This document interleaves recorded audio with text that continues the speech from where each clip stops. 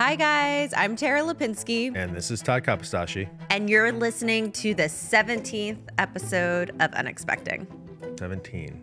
I know. When do we actually call it season 2? Or when do we just stop? I don't do podcast number episodes. So many things about this podcast process that we just kind of winged. I don't think podcasts that kind of just keep going into perpetuity, number the episodes. Should that be us, though? We're just like, this is the 2300. Yeah, I think we could keep it. Feels, for some reason, for me, it feels like we've accomplished something as we just rack up these things. Yeah.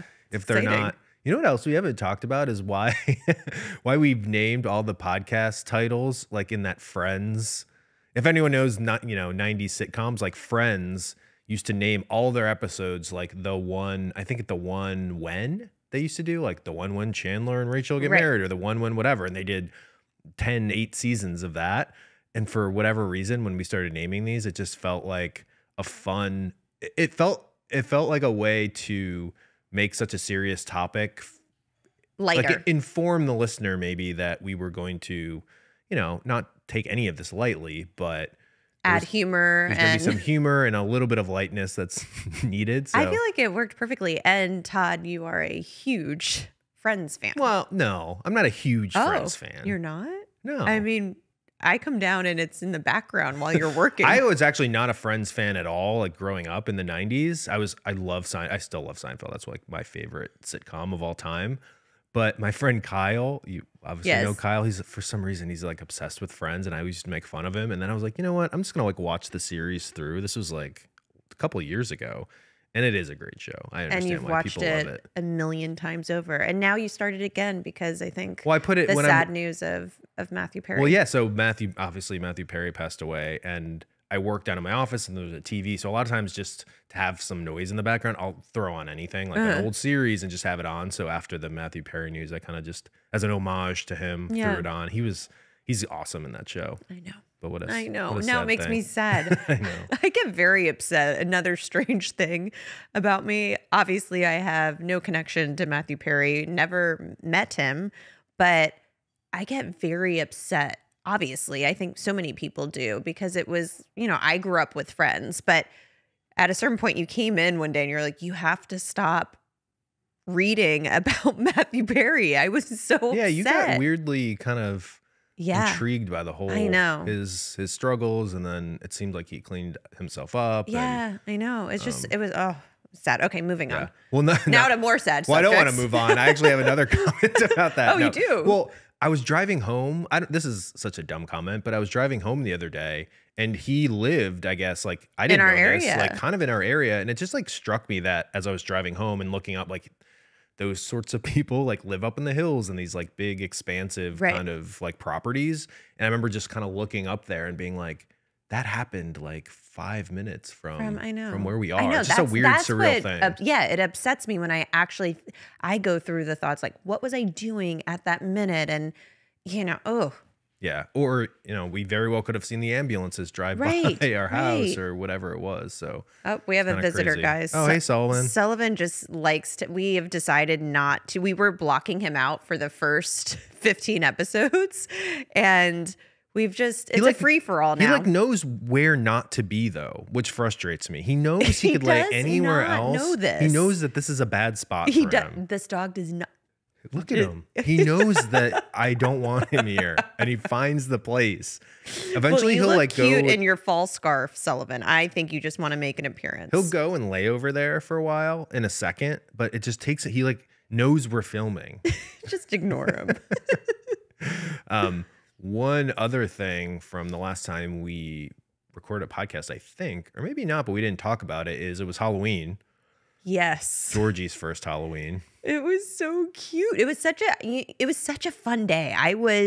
And I don't know if this is what parenthood might be like. And again, I think we should just talk quickly when we did this last episode, but we are going to continue to talk about infertility and talk about, we have exciting news we'll tell you guys later about where we think this podcast is going with other people's stories, and that will be part of our podcast. But whenever we do talk about Georgie, whether it's in the beginning or at any point, and maybe we don't every episode, but if we do, I just always want to give that warning that you can skip ahead during these parts. But back to Halloween, it was very exciting because I didn't realize how I was going to feel during a holiday with a new child in our home. And what do you mean you didn't know how you were going to feel? Well, I knew how you were going to feel. You did. Giddy and well, I love holidays, guys. I have a overdoing sickness. it and stressing me out about making sure we do every little thing to maximize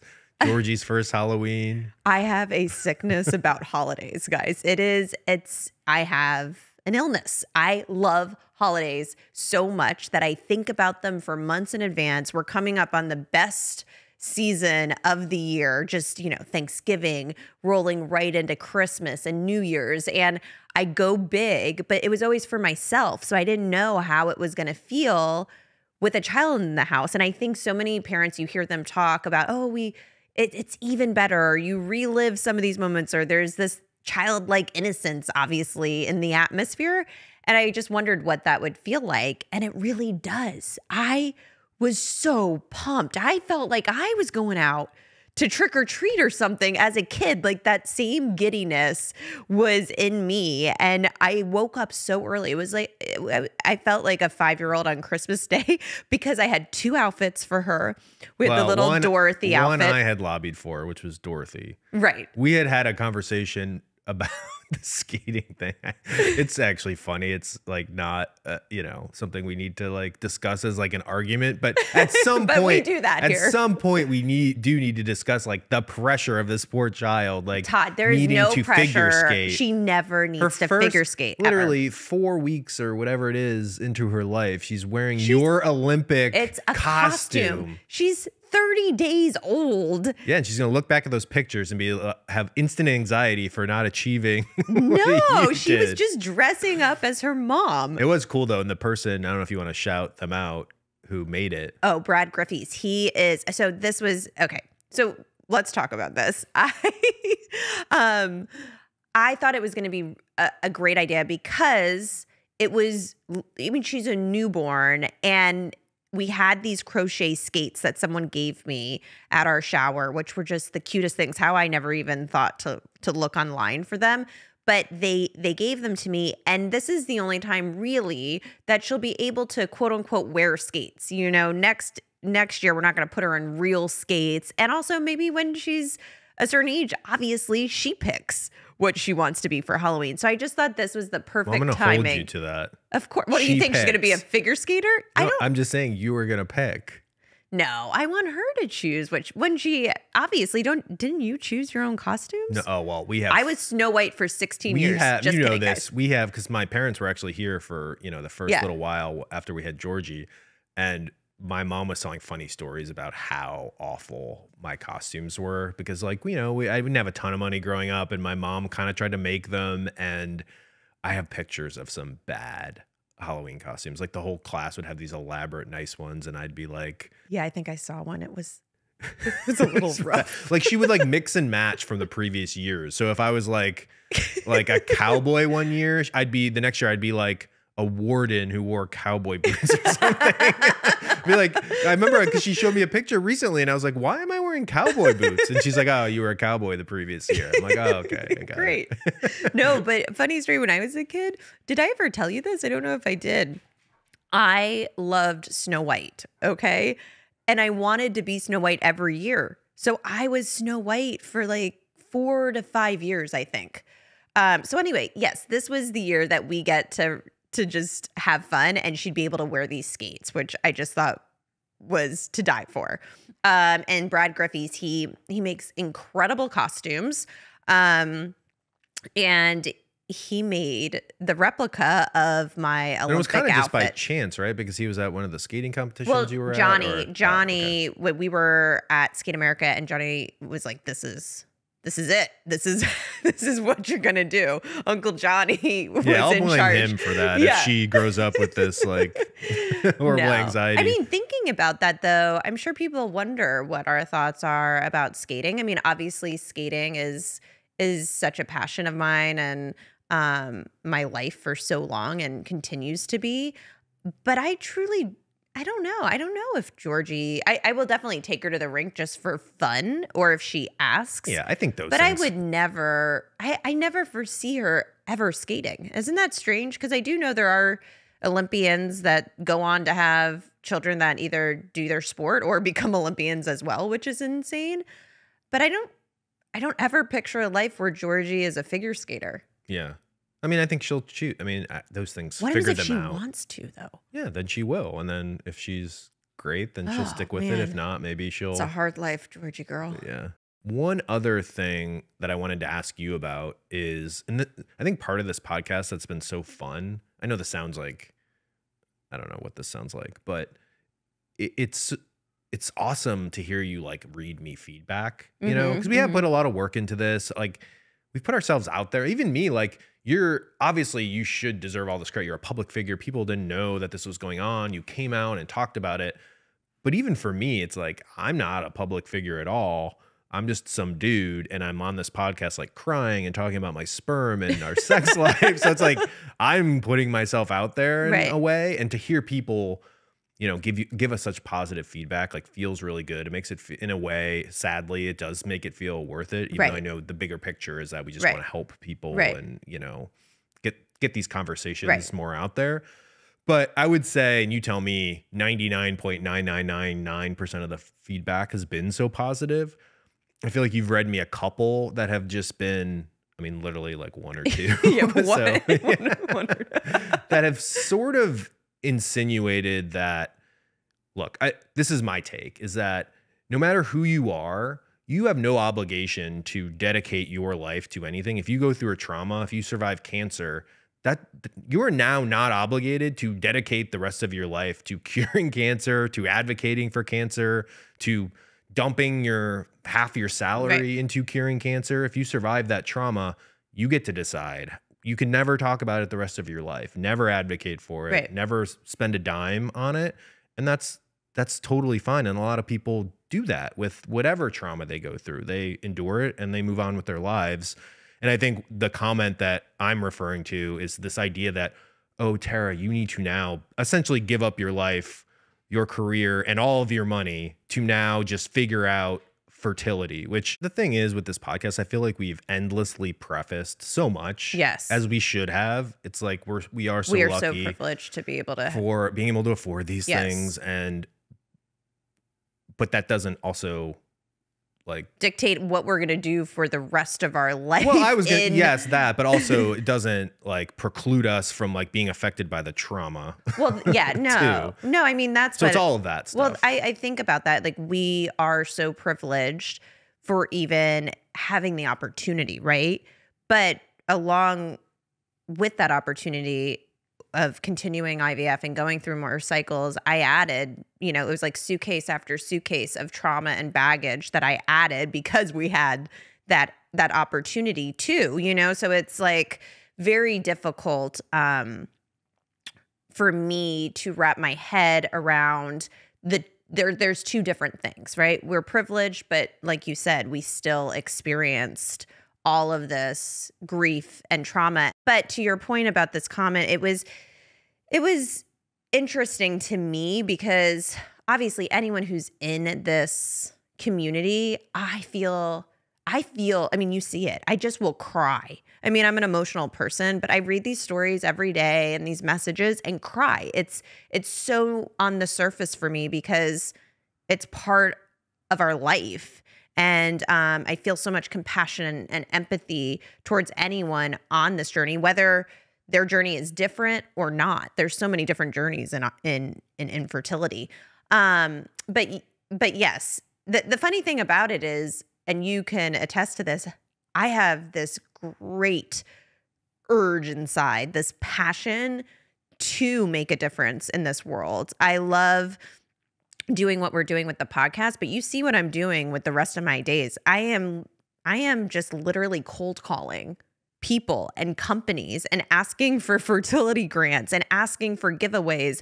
And yeah, but the point is that you don't have to do that. I know. If you don't want to. I feel like you're almost like defending yourself, which is the point I was trying to make, is you are doing a bunch of amazing things. This is why I love you. You always but you don't remind me. Right. I know. And I don't. But the ironic thing is I want to. So when you get a message like that of what else are you going to do for us? It's sort of like, well, this feels ironic because I'm spending my days doing this and I don't, like you said, I don't necessarily have to take up this cause, but I want to so badly. And then also, I don't think people remember, but even when we're talking about it, it's hard for me to go back to these emotions. It's hard for me to remember our life and also remember what I will constantly grieve for the rest of my life. Yeah. You know, we lost, I don't know if we ever really mentioned it. We lost 4 babies. We lost 3 girls and a boy.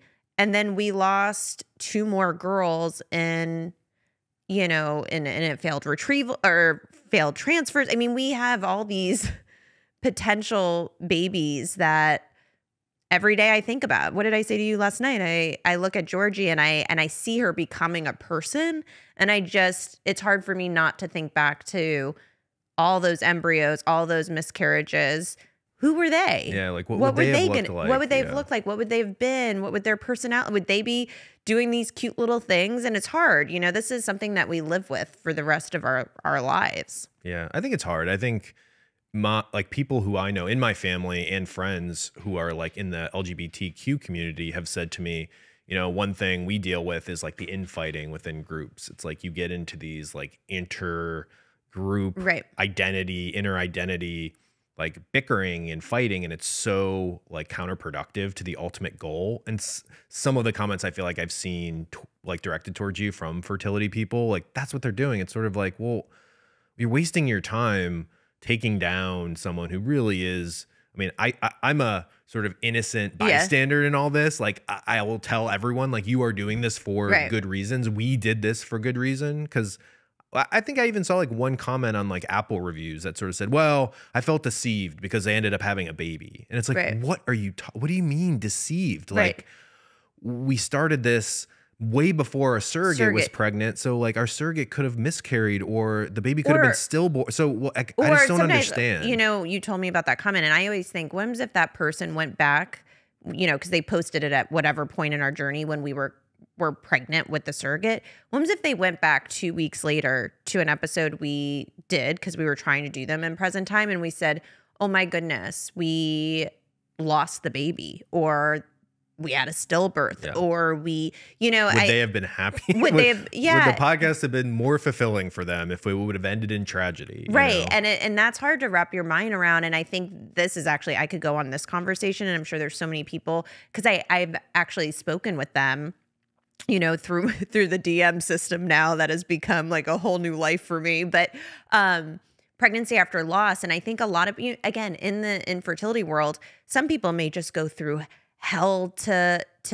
get pregnant or go through IVF issues, and some may not experience loss, others may. So the people that haven't, I think they need to understand that these journeys, pregnancy after loss, just because you see a positive pregnancy test, I mean, quote unquote, I had I had 4 successful, quote unquote, successful pregnancies. We don't have a baby.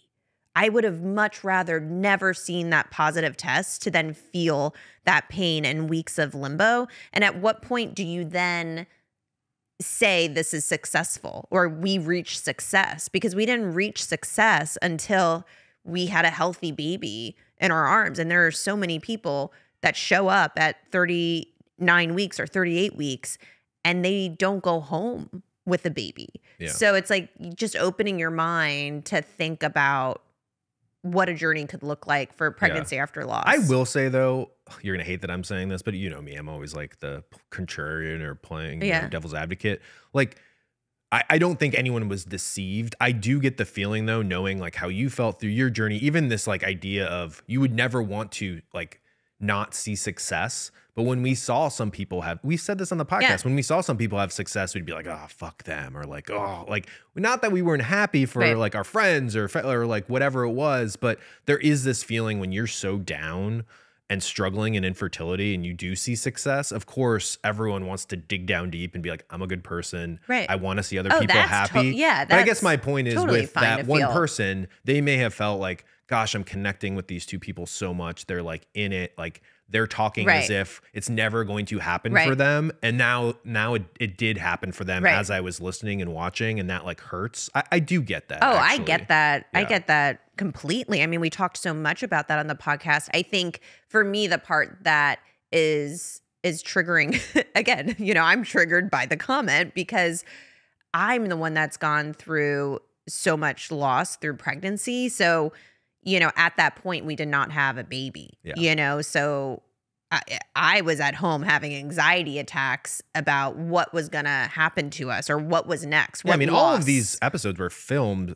Like, what was the one where 15? I guess we brought on Georgie. I think The one 13, before is when the that first was 13. We obviously didn't have Georgie, Right. so in varying degrees of how long Right. ago the other ones were. But the other thing I want to say too, and take this criticism like off you and take responsibility for it. Not that I need to, Right. but the idea that like there were cliffhangers in these things, and we were kind of telling a mystery. Like looking back, I'm glad that we did that for the storytelling purposes. I think people really did connect with. They did, because yeah. of some They of the loved humor it. we infused, which again probably not appropriate for the topic, but I think it helped people kind of Digest relate, this. digest the topic and relate to us and compare it to their journeys. And then this idea that it was easily digestible in the sense of episode 1, we're talking about these things and this miscarriage happened, and then what's going to happen in the second episode. Well, we'll talk about it a little bit at the end and kind of just like cut. I would always just cut off your answer. Like Right. that was me. Like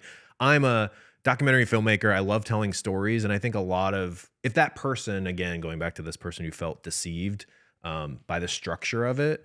That's all me. That was just me being like, what's the best way we can tell the story as but we I go think along? it helped people to get from Right. episode to episode and Yeah. then really understand what that episode was about. Yeah. Because it left it on that what if, and that was exactly what our story was. Yeah. It was when you left it, that's how we were feeling. So, anyways, okay. Yeah. And I don't want to. We could go on about this subject for many hours. Well, no, but I think, I think the main like big picture takeaway, at least for me, in hearing any sort of criticism of the podcast, is just like, I promise you guys that we are two people who like just really wanted to do something good, and we tried our best. What's funny though, Todd, is this makes me not giggle a little bit, but it does. Just the fact that I think, the feedback has been, I have never had feedback like this. Obviously, it's so meaningful, just the connections, but I lived a life where I was an athlete and then now a broadcaster and just in the public eye.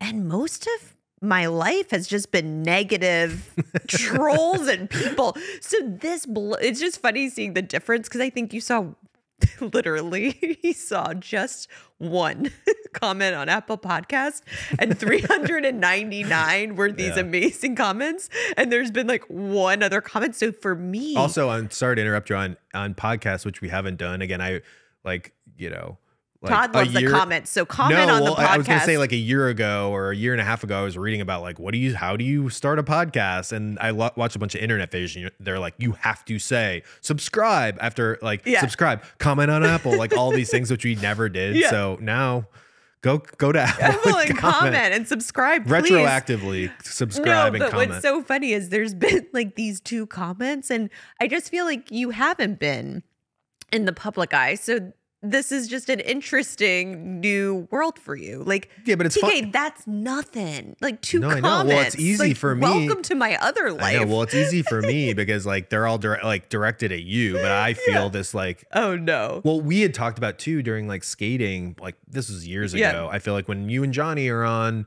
air, there'll be some trolls. It's so cute. Todd and I wanted to start. So well, I was going to start a. What do they call this? Like burner Twitter account and just respond to everyone and just roast people hard. I would laugh and I never so did hard. It. You should do it. It's hilarious. The comments he sends me of what he'd send people, you would really enjoy. Yeah. Okay, but the feedback is so great, and just a few. And again, I keep saying it because again we're prefacing because we're annoying. Because we're preface. Now I'm a preface. But I do understand you. some of. I do understand the like listening to this and being like, oh, they got a baby. I want to relate, and they got a baby, and I feel we do feel guilty. Yeah, well, I deal with that. I mean, for me, it's not from the two comments, but it's more, I think it's hard for me to forget who I was for 5 years and feel so connected to that world, and then have the thing that I saw everyone else have and want so badly, and not, it's like survivor's guilt, and not feel, not feel that guilt. Well, the other thing to point out, which I was going to ask you this anyway, but it relates to this, is if there is any criticism of like, oh, Tara needs to like drop her life and like become an infertility specialist and, donate 99% of her, salary to the infertility cause. People, I don't think about the fact that you do get thousands of messages. You respond to as many as you can. I think mostly all of them, but also the traumatic effect that your journey has on even like going back and engaging with these women. Like, it's not that easy. Like, it's easy to be like, oh, engage everyone. And you told this story. Now it's time to like make a difference in the community. Right. That's hard. It's hard for you. Like, I see you at night reading all these things. I do crying, it usually late at night. And then I think even for me, not to make this about me, but we will. Even for me, like laying next to you in bed, you'll like read me a story, and it makes me kind of feel sometimes like it puts me back. Emotion. It puts me back like 3 years ago and thinking like, oh man, like these people are where we were, and it's hard. It gets it's a lot me of emotional. Like I get anxious when sometimes you're telling me these things. So it's not the easiest thing to just like, have some success and then go back and dedicate yourself to dredging up these feelings. There's a lot of emotions that go along with it. And I think the more time, and it hasn't been that long, I mean, just weeks really, but I realize now infertility will stay with me probably my whole life. It was a diagnosis. It is a diagnosis. I have endometriosis. I've experienced a lot of loss and grief. And I think that hopefully I'm healing and evolving, but it's going to stay. I realize that it's going to stay with me. But I like focusing all of my energy in what I can do and what I love trying to help. I mean, I am cold calling people. I just did I got Sunfish, which I learned about what they do, which is incredible. But I also was able to have a $10,000 giveaway to anyone who was in need of fertility treatment. I worked with Hope for Fertility, which is they are incredible. They are giving away money to people that are in need of fertility treatment. And I did this. I spent the night. It was just this Friday, and I didn't think it was going to affect me as much as it did. But I was on the Zoom telling 6 couples the money that with Hope for Fertility, because we did this thing through my Instagram to promote this grant that they were giving out. And one of the couples found it through us on Instagram, and I got on the Zoom and was like, hi guys, they think that they're on a call with Hope for Fertility, just again, sort of selling their story in hopes for getting this grant. So even one person was like, oh, we had all our bills laid out here.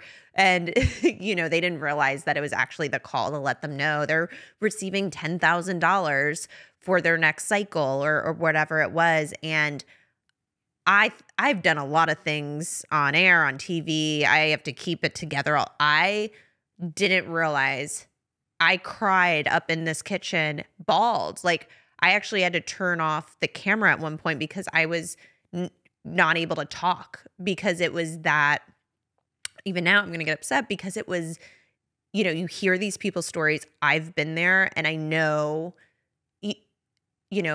how much that means to them. And I connected with this one couple where we talked a little bit during it, and she listened to the podcast, and her husband hadn't listened to the podcast, but was saying like, she has a new friend in you. This has changed our relationship. And it was like, oh my God, don't even talk about me. Like, what are you going through? But just to be part of the community, be part of this, it's just, it's so fulfilling in my life. But it is, a world that is filled with sadness for so many people, and you're in it, and you have to feel those emotions. But while we're talking about this, because we can plug everything we want here. Plug away. I'm going to talk about Baby Quest, because I, again, cold called Baby Quest and was like, hey, we need to do something in this community together. Like, what you're doing is incredible. How do I get involved? I became an ambassador. We're now putting together this next fertility grant that's coming up in March. So I'm going to be, if anyone listening, I'm going to be doing much more on my Instagram shortly, where we are going to be, hopefully getting donations for the grant. There's already so much money in the grant, so I'll explain to everyone how they can apply for this specific grant. But Baby Quest, guys, I'm going to talk about this soon, so you got to get on board. And even if you can donate $1, it will add up and it will make a difference. So to Todd's point, subscribe to the podcast, comment on the podcast, follow our YouTube, and give $1 to Baby Quest once I put that up. Positive comments only. Yeah, he can't handle the negative There ones. was also, oh God, I shouldn't dwell on this because I'll get made fun of. I saw another comment.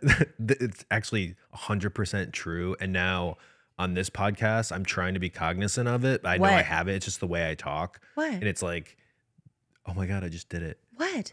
Someone was like, you say like every other word and it's distracting. And so now subconsciously I'm thinking about it. Todd.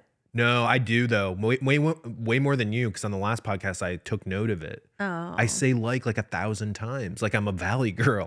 I'm like a fairly well-educated person.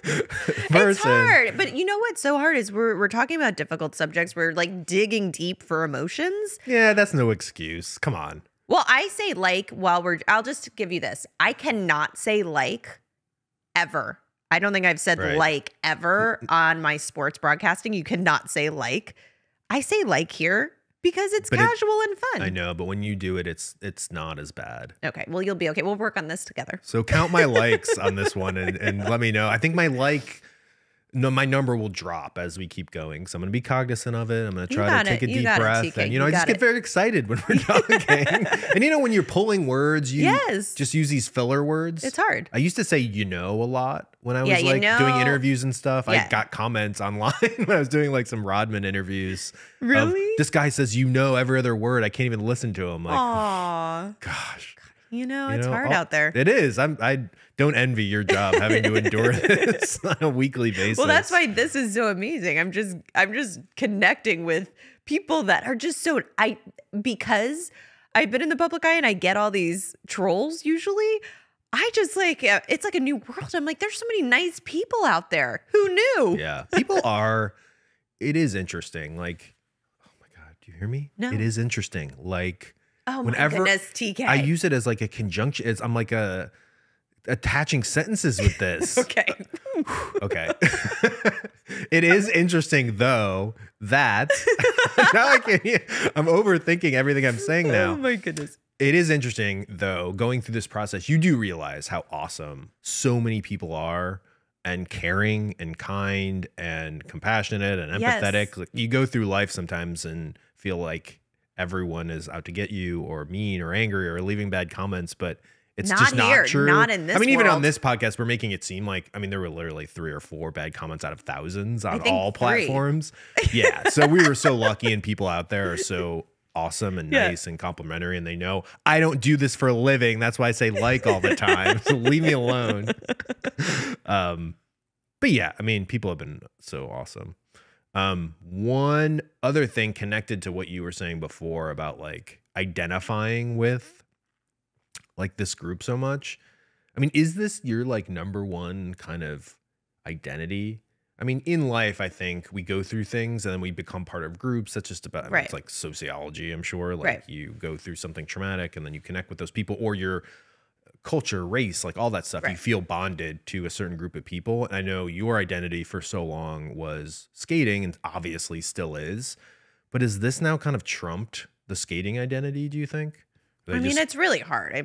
I don't know myself without skates or an ice rink.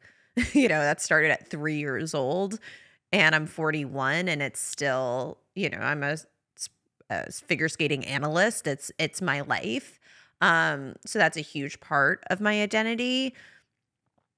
I would say this is especially because our life changed so dramatically, so quickly, and for 5 long years. It is hard to know who I am without infertility, right? And it's also confusing because infertility is a diagnosis. And as we start our second journey, it's part of our life. And, endometriosis and all of these things are you get a medical diagnosis for. So it is part of you. But it's something that's why I'm excited for us to do it in our own way as we move forward, of keeping infertility and keeping ourselves in this community and sharing stories and helping and advocating and doing whatever we can, while still, enjoying the fact that we do have a child. And obviously you have to navigate those feelings. And I always want to be so sensitive because we have graduated to this, we talked about it in the podcast. It's like video game levels, and we would go further one time and our pregnancy would last a little bit longer, and then it wouldn't. And then, we do have a child now. So, it is interesting because I connect much more to that person who is going through a retrieval or going into a transfer or experiencing pregnancy loss than I probably would, someone else who has a child. Or just, I think, from observing you for these weeks with Georgie and just like your internet searching and being on Instagram, and, I just see your habits. Right. It feels like even still, 95% of the things that you talk about or are looking at are infertility things versus parenting, which is interesting. It's you almost haven't really. Obviously, we're great parents and invested in Georgie and are with her every second and all that and care about her and are doing research. But it still does feel like I don't see you on a bunch of mommy parenting things, or like What's researching so that funny, stuff. You don't really seem to connect with those women. I don't connect at all. Yeah. And I don't mean that as a bad thing. No, and to be honest, I've actually made that choice where I don't, I went so deep because we had to. Our case was so dire. I had to research. I had to advocate. I had to put myself in these deep, dark forums and drive myself crazy because I felt like I needed to be that person for us to further our journey. Whereas right now as a parent, knock on wood, I could be, in that parenthood mindset and researching everything and looking up. I don't want to ever go there again. Like, I want to try to live in the moment and not ever go down that road again. And I'm sure you notice it. Sometimes I'll be like, what is it? When should she do, when should she start sucking her thumb? I'll be like, Todd, can you Google it? Because I won't go near Google because I have such PTSD from Googling. And I do feel like I'm still so invested in the infertility world. Even I read reports and I'm like a nerd. I feel like I've learned so much. I can't just stop now. And I think also I know we're about to start our second journey and all of those emotions are coming up. Yeah, I mean, I do think the intensity of no, but seriously, like the intensity of which you operated for like the last 5 years hit a level that wasn't sustainable, just in terms of the research and the worrying and all of it. It couldn't sustain. It also didn't need to. Like, Georgie is healthy and we haven't had, major issues. But I do think, again, you're kind of this person now who's, when we order like a stroller or one of these like baby toys or whatever in the past, like with fertility and whatever the equivalent of that would be, you would scrutinize. The scrutiny at which you made all these decisions and thought about things was so high. And that doesn't happen now because I just don't think you actually can. Right. You can't. And also because it didn't need to. What's so sad for us is we had to go that deep. That's what we had to do to hope for some, bright light. And now, it's just, it is definitely different. Well, you mentioned the second potential journey, which just even saying that kind of gets me a little anxious. But thinking about the second journey, what do you feel like? I guess the first question before I ask the feeling is there a chance? Actually, what's so sad is we live together every day. I don't know the answer to this, which I should. But I mean, do you want to ever try to carry? Oh, I love how we're having this right now. I don't know. I really have, they're just like polar opposite feelings, and I don't know what to do with them. It's funny you say this because I was going to ask my therapist. I mean, the good news is we have embryos on ice, and I want a big family. So I don't feel the pressure that the second journey would have to be me. Maybe it could be the third, or maybe never at all, or the fourth, or whatever we want to do. Your eyes are probably going to widen when I say 4 children. We're not doing 4 children. Yes, we are. We are. We have this now documented. I shouldn't have brought this up on a podcast. You're gonna see my cheeks starting to get red and steam coming out of my ears. But I don't know. I don't know, because I'm so traumatized by pregnancy. I'm terrified of being pregnant. It has become a fear of mine. I don't want to go through a miscarriage. I also don't want to be pregnant and think, is there another problem we didn't? I mean, I had every problem in the book. Is there another problem we wouldn't know about until I'm 20 something weeks? Did my endometriosis or slight, like whatever it is in there that I had a surgery for, would I need to do another surgery right away before trying? Because what if, could that affect it? Like, I don't even know the issues that could occur in my body, but since everything happened to me, I'm afraid that I would jeopardize our pregnancy again. There's a part of me that's like, would that be another triumph for me to actually carry a successful pregnancy, or does it really matter anymore? Like this last surrogacy, it definitely didn't matter. When I look at, I know how badly I wanted it. You don't think it matters. I mean, what matters, as we've talked about, is the child being there. So then I get confused. Do I want to do it or not? Like we're talking about it here. I'm not giving you a good answer. I have no idea what I feel. I think that, well, let me put words in your mouth, but what do you think? I don't know. I think ultimately you won't try. And I think I would even urge you, again, weird we're doing this on the podcast, but I guess I would urge you not to, because that's interesting to hear from your perspective. But maybe this is also, again, trying to admit this, but being selfish, of the idea of like re-entering the world of you doing all these things that felt like now it feels like that's the past, like getting pregnant again, going to the heartbeat scan, you know, especially if you do this IVIG thing or whatever it is that we do to try to combat whatever issue we had. There's another percentage chance. It just helps the percentages. So you could still have another miscarriage. We could lose embryos. And just even thinking about the office and going there with you and leaving and being upset. I think this is so interesting, Todd, because I think you're describing, you know, grief and PTSD yourself. That's what it is. Yeah. It's thinking about going to the same place. It's all of those things. And it's interesting. I have 2 points here about the IVIG and then, you know, your perspective, because I got a message recently where someone really probably, she says her doctor feels that surrogacy is the option. And she's obviously the financial cost, but she's like, just who I am as a person seems hard, that would be hard to do. And then, you know, thinking about how my husband feels about surrogacy. And we never really talked about this, but I remember I had a comment by someone once was like, my husband would never let me do surrogacy.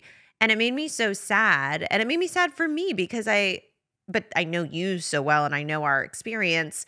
You know, it made me sad for people out there that judge surrogacy in that way, to then that is making that person, that woman or me, which it didn't, but who cares, like feel shame that their husband or partner is missing out on a pregnancy experience when this is about a medical diagnosis. Like think about if someone has a different illness and your partner says, well, we would never be able to do this or that. And I don't know, it's just interesting to hear you. And I think this might help a lot of people out there and women out there that worry about their partner, disappointing their partners through this choice. And it makes me so happy to hear that you didn't just say like, yes, I wish we could have this experience together. I wish you do that. And I think it just goes to show when you go through fucking hell, that your outlook changes. Yeah, you're just balancing the good. Like, would I love to see you with a belly? Like, Right. we've talked about this ad nauseum on the podcast Yeah. about things that used to matter that Yeah. don't anymore. Like, sure, like it'd be fun Right. to see you pregnant, like, Right. and hold your hand while you're Right. giving birth. Right. But our experience having Georgie was really cool in its Right. own way. And again, thinking about you getting a heartbeat scan and the Or potential you, aftermath. like you said, Yeah. going to that office. Yeah, I think that outweighs the belly. Yeah. Obviously, Yeah. you know. And I think for me too, the IVIG, just wanted to point that out. It was interesting. I told you that I got a message from someone who was thinking about trying again before surrogacy, and she said she went to a doctor who said, you know, they didn't suggest, you know, they wouldn't recommend IVIG for them, and kind of gave me this interesting article on this woman who died from IVIG treatments. And again, I was so crazy in our journey. I would have tried anything, taken any drug. But now I'm at the point where I'm like, do I really want to put my body through these infusions of IVIG if I don't need to? And again, that is a one-off thing. IVIG is safe, and it is, you know, many people do it. But you know, it's a personal choice if I want to add another variable into the mix of my life. Yeah. So that's my answer. Yeah, I mean, the last thing too to talk about with the like second or third or whatever, you know, journey we go on is, for me, there's like a weird dichotomy about, okay, we have Georgie, we went through this, you know, really long process and infertility journey.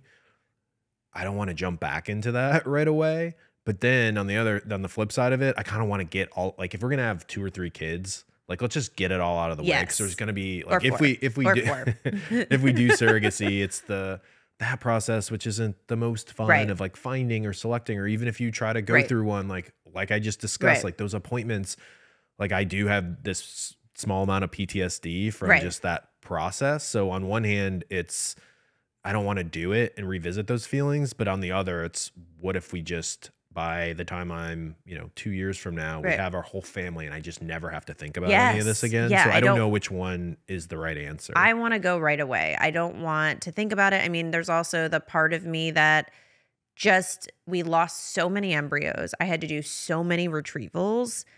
Again, yes, we were so lucky and blessed that our embryo worked the first time in a surrogate, but that's not always the case. And there are, I mean, it really is just a 60% chance on anybody, on a surrogate, on anyone. So there's a chance we're going to fail again. There's a chance we're going to lose an embryo. And we're really lucky that we have a good amount of our embryos on ice, because especially that last retrieval we did so well. Like we have that, but there's still this fear, because how many embryos did we lose the first try? So I just want to get it done. I just want to, and you know what's interesting is, like, I think about our surrogacy journey with Michaela, and I have this connection to Michaela, right? This is an amazing connection that I have with her.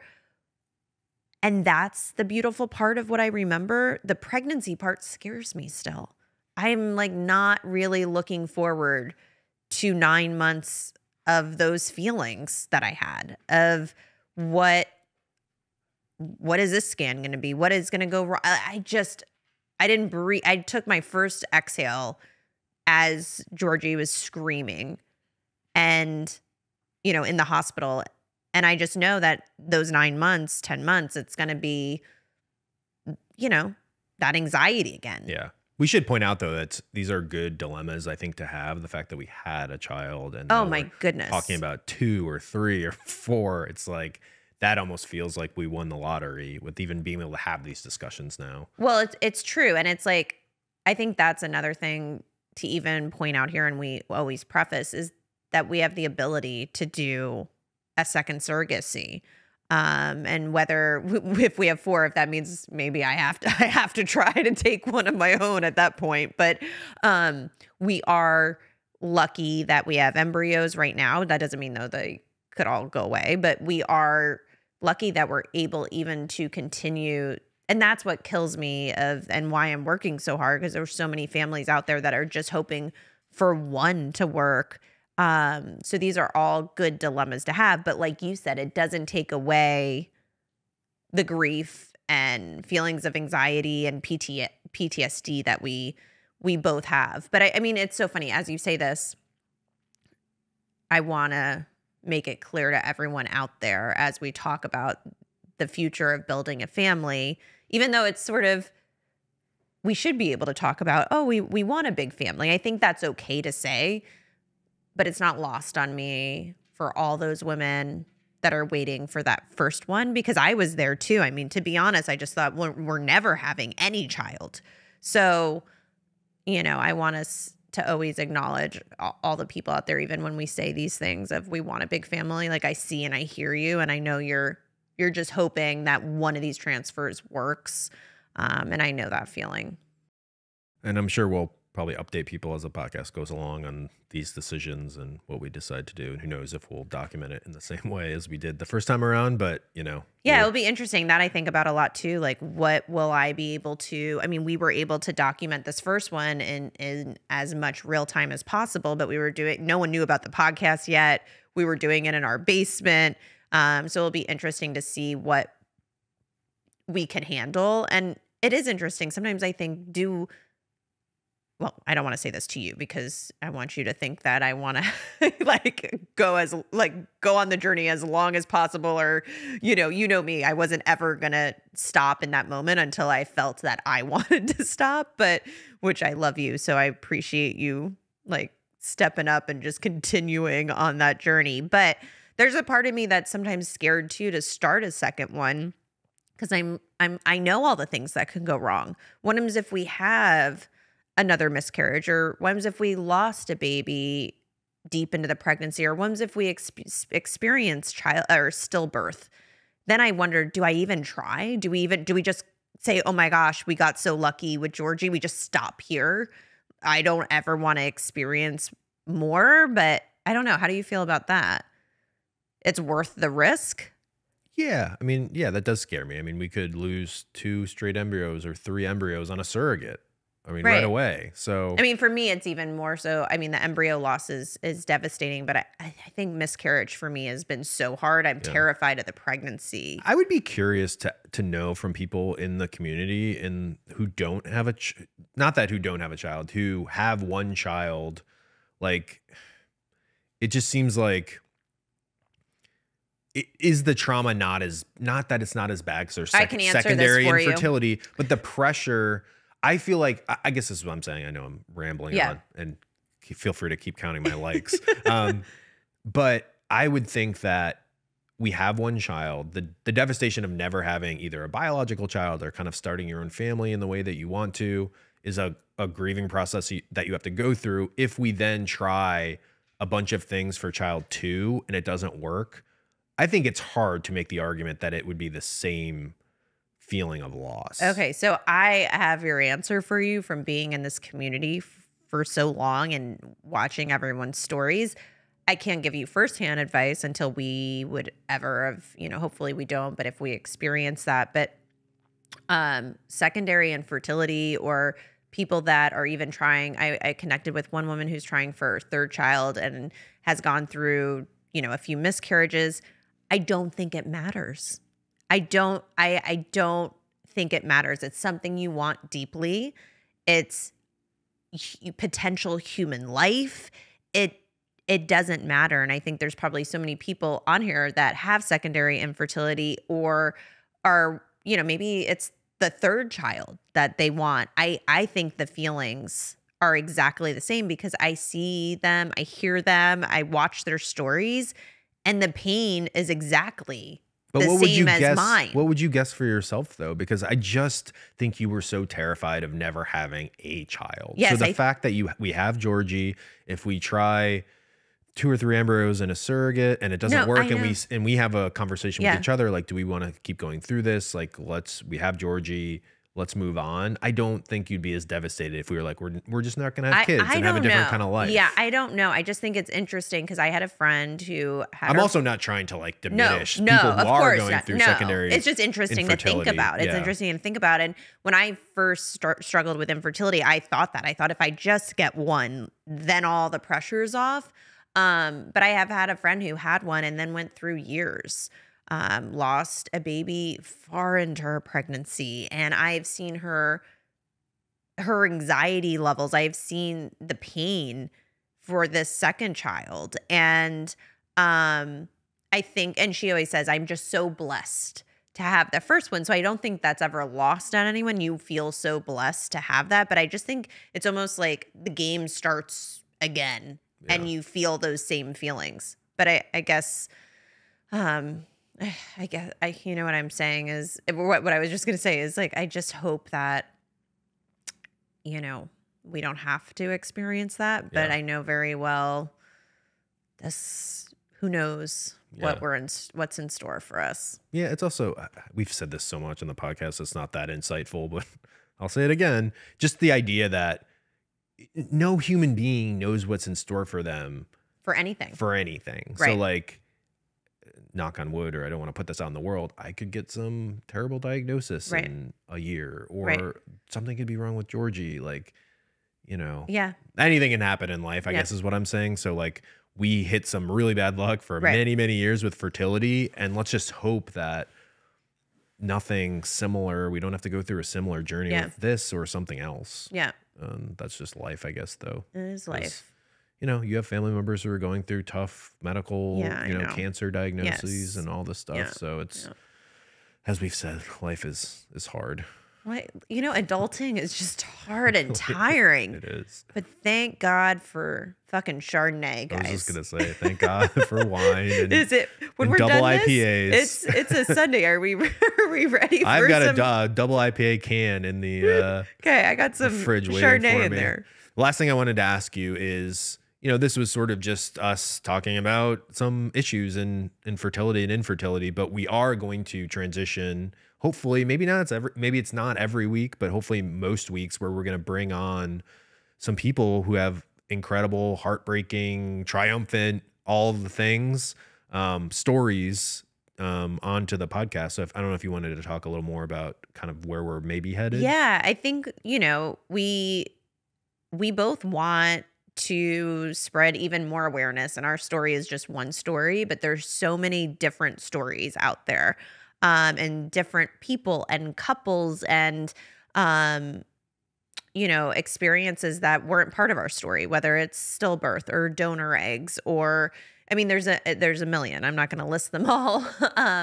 But I have run into, you know, many people that I think would be able to share their story and have our listeners connect to their unique journey. And we don't know how exactly we're going to lay it out. Will it just be one episode, or will there be a cliffhanger to the next episode? No more cliffhangers. Yeah. No, we definitely have to do the cliffhangers. That makes the storytelling impactful. But I think that I'm really excited about this. And we've already started diving into maybe one or two people that we're going to have on. And we're thinking maybe next week, but we're not going to throw that out there quite yet, just until we have it, you know, down and in the books. Yeah. But I think it's going to be nice to connect with other people and their journeys. And there are so many, I mean, just crazy is the word, to connect with these women or couples and hear them tell me their story. I'm just like, damn, infertility just sucks. Yeah. You know, before we go, you're going to be really upset by this. What? But because you think, and I don't do it necessarily. I bring up like a very small thing and then you blow it up into something bigger, but like my what? Fashion stuff. Your wardrobe, but people are talking about it. No one's talking they about are look at the messages. You know how you feel about messages. So mid podcast, like this podcast, I thought about another funny thing about my wardrobe that people don't know. So again, I shouldn't keep saying, oh, I'm from the Midwest. Like it makes me feel like a hillbilly with no fashion sense or whatever. But tailoring.